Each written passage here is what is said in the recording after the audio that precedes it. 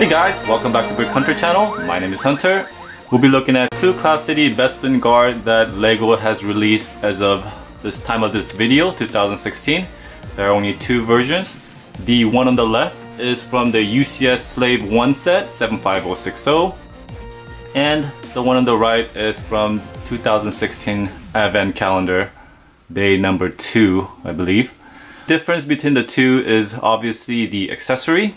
The Bespin guard from Slave I set comes with the pistol blaster, and the Advent Calendar comes with two of those plain pistol accessories. Now the only difference between the two minifigure is really the facial features. The one on the left from the UCS Slave I has more of details on the face, lines to show he has narrower face. The one on the right, 2016 Advent Calendar, has just very plain face. And as you can see, the one from the UCS Slave I has a little smile, and one from the Advent Calendar, his mouth, it's a little bit more serious, stern look. But other than that, the torso, the hat, everything else, even the back printing is exactly the same. Obviously the Advent Calendar is a cheaper way to get this Bespin guard.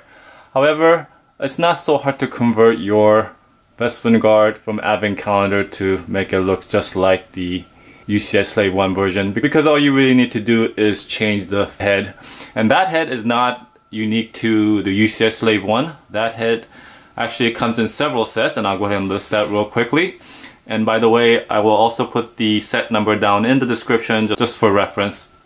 That head there comes in 4 other sets, and that is the 2015 Advent Calendar Hoth Trooper, and also comes in the Assault on Hoth, the 75098 set. That is a big set, supposedly that UCS Hoth set. And the other set is 75094 Imperial Tydirium, and that is the head used in the Rebel Trooper. And another set is 75919 Indominus Rex Breakout, and it's the bed, I believe, has that same face. And also an older set, but it's called Republic Trooper versus Sith Trooper, and that set number is 75001, and the Republic Trooper has that head as well. So that's one way to go ahead and switch out the head. If you want to make your Advent Calendar Bespin guard into a UCS Slave I Bespin guard, all you need to do again is to just switch out the head. Well, it's very nice that we're able to get the Bespin guard on a cheaper set, and now that we could do that. Alright guys, hope you guys enjoyed this video. Give me a like and a thumbs up if you did.